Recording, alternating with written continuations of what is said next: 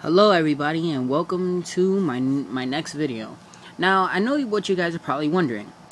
Why does he have a brown paper bag here? Well, it's not what's on what the brown paper bag is, it's what's on top underneath the brown paper bag. As of movie reviews and other such things, I like to do figure reviews. So today I have a very special figure that I've picked up recently, about a month ago, and it is Kratos from God of War.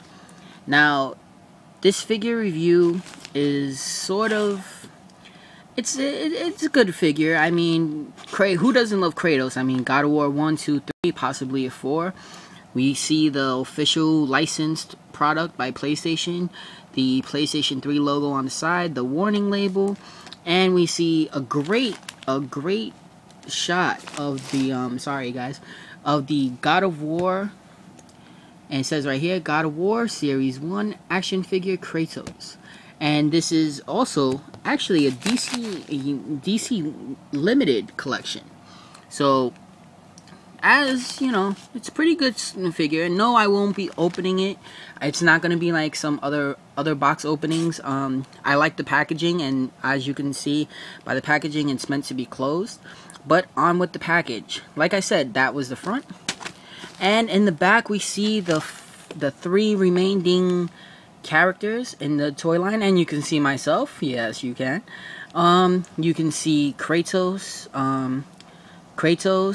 Ares, Hercules, and Zeus.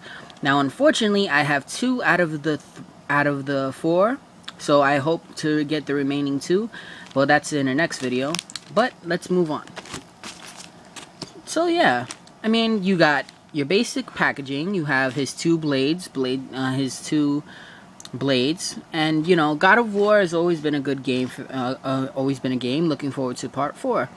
So there'll be a second video on another, or maybe 3 videos up, because I am doing figure reviews tonight. So stay tuned for the next video. Once again, I'm Tekken Dragon 718, and well, I haven't come up with a catchphrase yet. Just give you a good view of Kratos' face. Really, really serious.